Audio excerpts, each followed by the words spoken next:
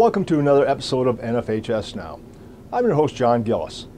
Among my responsibilities, I administer both the National High School Spirit of Sport Award and the National High School Heart of the Arts Award.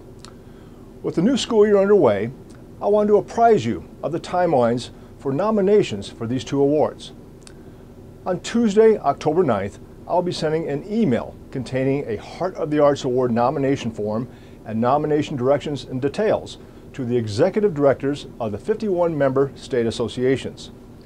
On the following day, Wednesday, October 10th, I will be sending those same executive directors the Spirit of Sport Award nomination form and nomination directions and details for that award.